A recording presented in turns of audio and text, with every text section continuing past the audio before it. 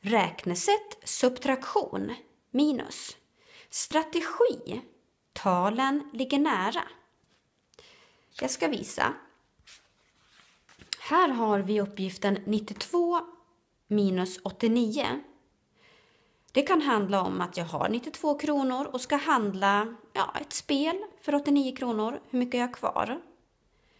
Det skulle kunna handla om att mormor är 92 år och morfar är 89. Hur många år äldre är mormor? Så här kan jag visa med en strategi. Jag sätter ut det här på en tallinje.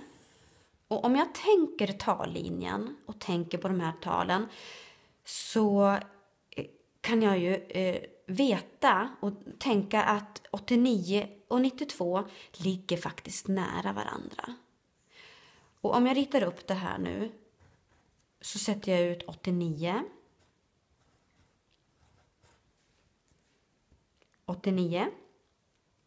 Och så räknar jag upp till 92. Jag tar reda på skillnaden här. Hur mycket är det här emellan? 89. Ett steg upp. Då hamnar jag på 90. Jag ska till 92. Från 90 till 92 är det 2 steg. 92. Här hoppade jag 1 och här var det 2 steg till. 1 och 2 är 3. 92 minus 89 är 3.